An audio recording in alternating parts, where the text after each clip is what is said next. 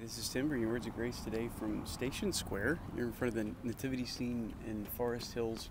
I wanted to share with you the message of Christmas. Today's Christmas Day, and it's the glory of God revealed in a name, the name God with us. 700 years before Jesus was born, one of the prophets, Isaiah in the Tanakh, said that there would be one born named Emmanuel, God with us, and that would be a sign. And so we have this beautiful scene, nativity scene, but really there's a deeper message than that, because if you would have gone there, it would have not been cute and pretty.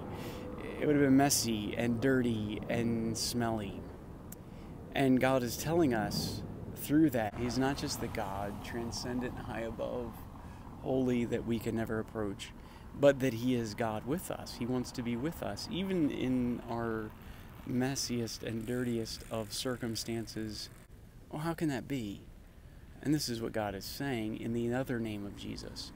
It's not that we have finally cleaned up our act and cleaned up the stable fit for God. No, the fact is that God is with us because He has made a way. And that would be the other name, Jesus. Jehovah saves. So we didn't clean up the stable. He came down and purified our soul, saving us.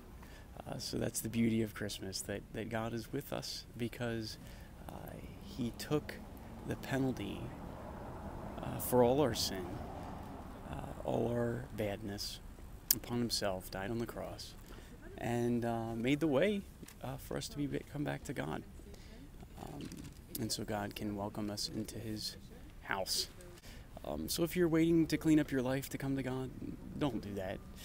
Receive the gift of forgiveness through Jesus, just like all those did at the early times, the shepherds, the Magi, Mary, Joseph. They had to receive forgiveness based on Jesus, the Lamb of God, who takes away the sin of the world.